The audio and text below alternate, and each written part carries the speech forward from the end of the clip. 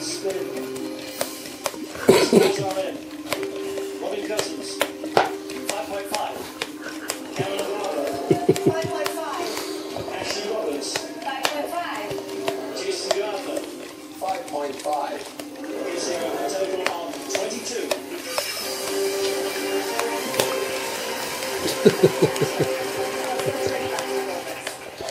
I definitely can tell you feel more confident with Sylvan, and some of that confidence came back.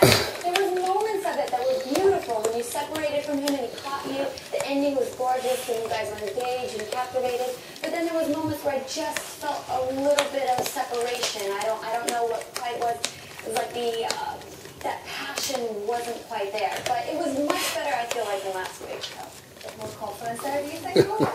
Definitely, you're confident because you're in Sylvan's hands for 99.9% of the routine. I would love to see some separation, but that means separating from him, giving it arm's length where you actually control your own destiny while you're on the ice. The smoke and mirrors of the lifts are great. Watch the turnout of the feet when you are being lifted. Don't let them point to the ceiling. Turn them out and try and get a bit of stretch on them. But you have to, at some point, skate.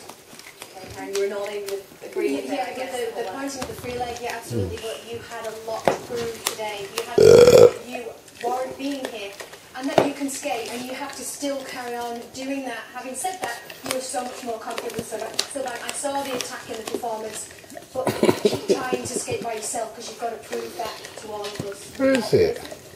Sorry, the problem is that I think